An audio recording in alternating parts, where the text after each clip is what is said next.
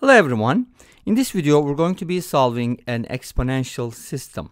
We have two equations, 3 to the power x times 5 to the power y equals 75 and 3 to the power y times 5 to the power x equals 45. And we're going to be solving for x values. I'll be presenting two methods and let's start with the first one. So for my first method, I'm going to go ahead and do the following. I'm going to take these two equations and multiply together. So I'm going to get 3 to the x, 5 to the y, multiply by 3 to the y, 5 to the x equals 75 times 45. Great. So from here we can combine the powers of 3, and when you multiply two powers you're going to add the exponent. So this is going to become 3 to the power x plus y, and then the other two is going to make 5 to the power x plus y. And now on the right hand side I can write the 75 as, I want to break it down into its prime factors. That would be 3 times 25, so 3 to the first power times 5 to the second, and 45 can be written as 3 squared times 5 because it's 9 times 5. So we're going to get this from here.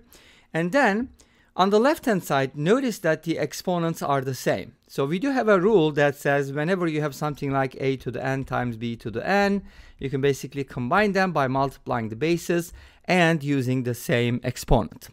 Okay, great. So let's go ahead and do that on the left hand side. That gives us 3 times 5, which is 15. That's our new base. And that's going to be raised to the power x plus y. I don't think I need parentheses there. And on the right hand side, I get 3 to the power 1 times 3 to the power 2, which is going to be 3 to the third, multiplied by 5 to the third, because I'm also adding the exponents here. And then this can be written as, by the same rule, since they have the same exponent, this can be written as 15 to the power 3. Now, let me clarify something.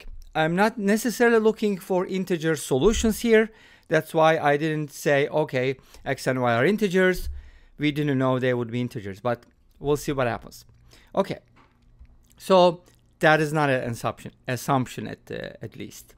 So from here we get x plus y is equal to 3. All right, so can you guess the next step? If you said division, yes, you got it. So we're going to divide these equations. Let's go ahead and divide 3 to the x times 5 to the y by 3 to the power y times 5 to the x. So what do you have in the numerator? That is going to be 75, and this is going to be 45. And that can definitely be simplified, right?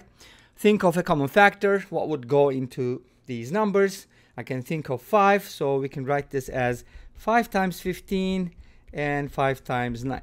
But then I noticed that 15 and 9 still have common factors, which is a 3. So in other words, both of these numbers are divisible by 15, right?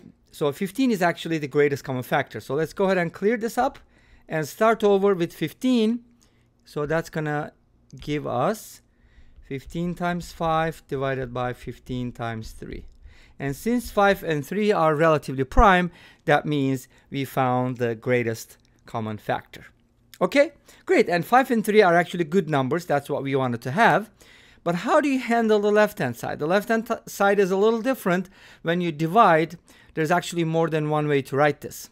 For example, you can go ahead and divide the powers of 3. That's going to give you 3 to the power x minus y. And then the 5s are going to give you 5 to the power y minus x. And if you set it equal to 5 over 3, then you're kind of running into a problem. And the problem is neither the bases nor the exponents are the same on the left-hand side. But I do have a 3 and a 5 on both sides, so that's promising. So here's what I can do though. Even though the exponents are different, they're related. How?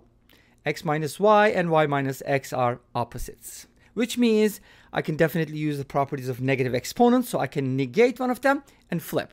Flip and negate, or negate and flip. Okay, this is how it works whenever you have something like x to the power negative n. That can be written as 1 over x to the power n. Of course, it can also be written as 1 over x in parentheses to the power n. And whenever you have 1 over x to the power negative n, it just means x to the power n. So you flip and negate, and flip and negate. Make sense? Okay, I hope it does. So we have to pick though one of them. And I'm looking at this like 5 is in the numerator on the right hand side. So why don't I keep this 5 and flip this one? And of course it's not just flip and negate. Let's do it. Okay, we're gonna flip and negate, which means we're gonna write this as, and I can kind of explain that too. Like it's not like, I don't want you to memorize like flip and negate, but that sometimes helps. I'm basically trying to write it as a 3 to the power negative 1 times y minus x, because it's the opposite of that. And now this becomes 3 to the power negative 1 to the power y minus x, and that will be 1 over 3 to the power 1 minus x. That's what I mean by flip and negate. Make sense? Okay. I negate the exponent and flip the base. Great. Now let's go ahead and plug it in there since I already have it. This is 3 to the power x minus y, and this is 5 to the power y minus x. Notice that now I got the same exponents, right? So what I can do is multiply the bases, 1 over 3 times 5, and then use a common exponent, right? And on the right hand side, I have 5/3. Now I'm going to go ahead and simplify this a little bit, multiply 1/3 by 5. That's going to give you 5 over 3 to the power y minus x equals 5 over 3. And of course, this means 5 over 3 to the power 1. Therefore, from here, you can conclude that y minus x is equal to 1. Okay, is that going to help us? Absolutely. Take a look. We already had x plus y is equal to 3. X plus y is equal to 3. Now I got another equation, and this becomes a system, right? I mean, this system is very easy to solve. Just add them up, x cancels out, you get 2y equals 4, which means y is equal to 2, and x is equal to 1, because their sum is 3 or their difference is 1. Make sense? Great. But how does this help? Well, I was trying to solve for x and y, and I got it. Okay, let's go ahead and quickly talk about the second method. The second method is kind of different because it uses, the second method uses logs, so you could guess at this point how that's going to proceed. But let me quickly show you how that's going to work. So I can basically go ahead and ln both sides. You can use any base you want, log, base 3, base 10, whatever. But I'm just going to use ln because it's natural log, right? So let's go ahead and ln both sides, here and here. ln, okay? Great. So from the first equation, let's call this first and let's call this second. From the first equation, I get ln 3 to the power x plus ln 5 to the power y equals ln 75. And this turns into x ln 3 plus y ln 5 equals ln 75. And from the second equation, I get ln 3 to the y plus ln 5 to the x equals ln 45. I'm going to write it there because I'm just going to simplify it here. And that gives me y ln 3 plus x ln 5 equals ln 45. Now at this point, here's what you can do. Since you're trying to solve for either x or y first, let's go ahead and eliminate one of them. So let's eliminate y, and don't ask why. We can go ahead and multiply the first equation by ln 3 on both sides, and multiply the second equation by negative ln 5, because that's gonna get rid of the y values. And then from here you get the following: x times ln 3 squared plus y times ln 5 times ln 3 is equal to ln 3 times ln 75. And then here we get negative y ln 5 times ln 3 minus x times ln 5 squared equals negative ln 5 times ln 45. Awesome. When you add these up, the coefficients of y are opposite, so they're going to cancel out. That was the goal.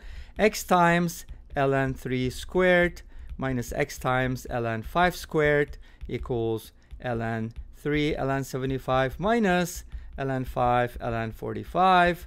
And then from here, you can basically take out an x, and ln 3 squared minus ln 5 squared. By the way, notice that that is a difference of 2 squares, so I'm hoping to get something similar from the right hand side.